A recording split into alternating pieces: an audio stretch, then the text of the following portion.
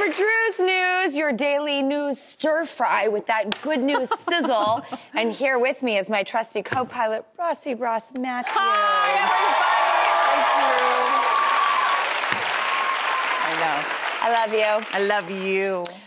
We're starting with the beautiful issue of People magazine. Everybody gets so excited with that.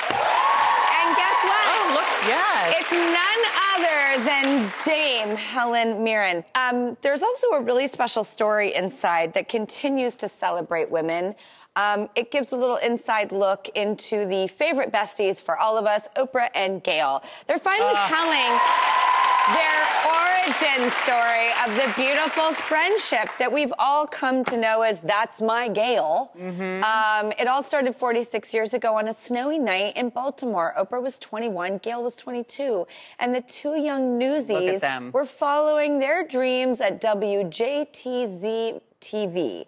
And then this blizzard hit, and Oprah invited Gayle over, and they were like up all night chatting. They had this great kind of evening that the weather brought them together, and the rest is history. You just never know when you're going to meet your next bestie. You know, I've met besties poolside. I've met them at a bar. I've met them at this very desk right here.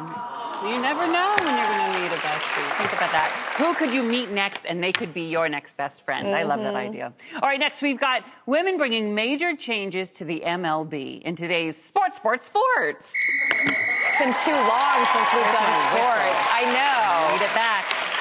Well, the Wall Street Journal reports this season there's a new record in baseball. Listen to this. 11 of the on-field coaches across the majors and minors are women. Yep. It's pretty amazing. And you know, yeah, Drew, yeah. I'm thinking, put this into perspective a little bit. Since 2018, as recently as that, there have been zero. There were zero female coaches. That's and now so there's crazy. 11. That's just 4 years ago. Yes. So think about where we could be 4 years from now. That's what I like to think Double about. it. 22. Triple it. So,